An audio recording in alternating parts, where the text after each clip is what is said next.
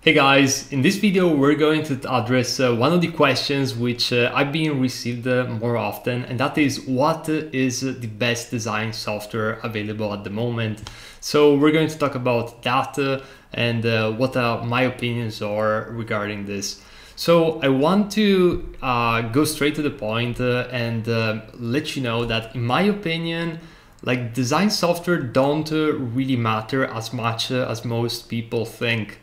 And by that, I'm referring to the fact that if you're actually going and learning one of the main design softwares at the moment, which, the ones that come in top of my mind or Sketch, Figma, Adobe XD, I think that you're going to be good with all of them because the truth is that it doesn't really change a lot based on which one you choose. They pretty much all have the main features. However, I think that at the moment some of them have some features which might be interesting for you to consider in based on the type of work that you're doing and the type of clients that you're dealing with. But I think that especially what I've been seeing in 2019 and my thoughts going forward in 2020 is that a lot of these softwares they're also like taking inspiration from each other. So a lot of the cool features that maybe differentiated one have been or starting to being implemented or already have been implemented in the other ones. And I think that this trend is definitely going to continue in this year and the years to come. So there's going to be less of a major difference between one and the other. That being said, one of the softwares which I'm using more often these days is Figma. And the main reason is that I really enjoy the live collaboration features, especially with some of my clients and the type of projects we're working with. It really makes sense because they can edit things like typography, or maybe we can hop on a live screen shared call, and I don't even have to share the screen. I can just send them over the Figma link. They can see everything that directly from that link. So that's really interesting. Plus I have all of my projects in the cloud, which is really good, although I also keep a backup just because I'm paranoid for security and all of that stuff. But anyways, that's one of the features that I really like Figma for.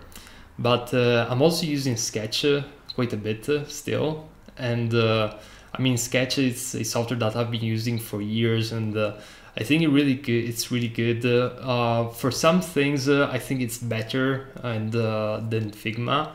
But in other areas, Figma wins. And I also like using Adobe XD from time to time, but I don't really use it that often. I did some projects in the past years with Adobe XD. I think it's very easy to use, especially if you're coming from Sketch. I think that a lot of the features are similar, but the same is true also for Figma. So my suggestion would be, if you're just starting out, I would recommend you to go with either one of these three. Maybe Sketch is the most used still, but I don't know. I would need to relook at recent job posting and the market share in general. Actually, I think that with all three of them, you're going to be pretty good.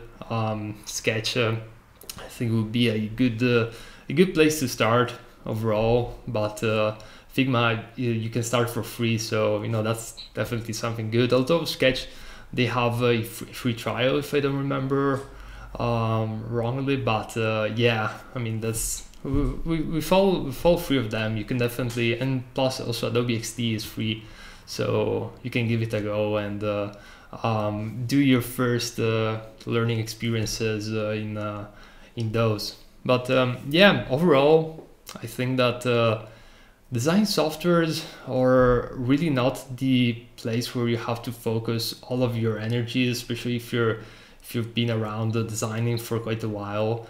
But one tip that I do have is to actually focusing on mastering one and then moving to the other and trying to master that one. And one thing in particular is to learn the shortcuts and the ins and outs of your primary design software, because I believe that is going to pay dividends throughout all of the time that you're going to spend in working on projects. So especially when it comes to productivity and being efficient and fast, that's really something which helps and can speed up the process and also make the projects more easy to work on and more efficient in general.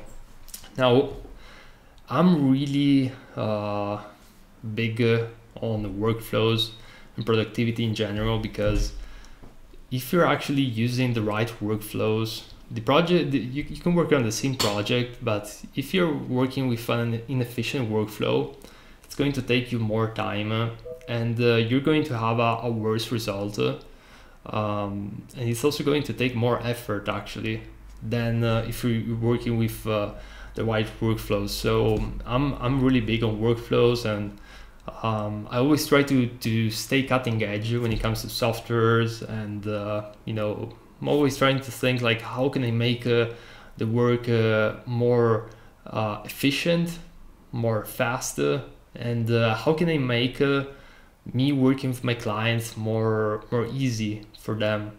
So that's definitely something which I encourage you to do as well, because like learning a design software, the ins and out of it, that's cool, but you should always try to think about the bigger picture and how to make your entire workflow better. And starting from the way you market yourself, the sales process, how do you work on fixed projects, how you work on ongoing projects, what are all of the dynamics. So yeah, you want to try and look at the entire thing from a high level, and then isolate the different steps of the way, and really investigate and try to think, how can I improve this area? Now, how can I improve this other one? Maybe this one I can tweak it. Maybe I can A/B test it with this client and then see how it goes.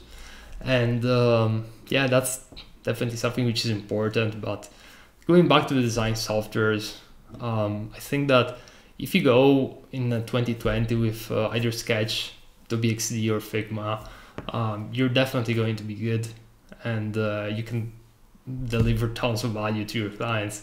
So this is pretty much it for this video. Hope you enjoyed it. If you liked it, leave a thumbs up.